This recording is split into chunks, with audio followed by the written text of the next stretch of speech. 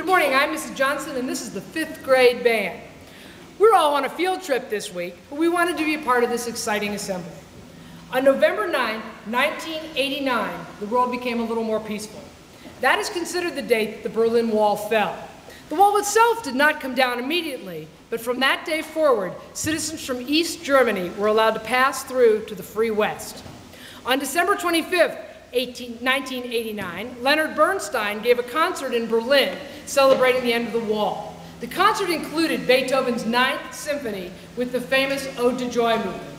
In this version, the word joy was changed to freedom.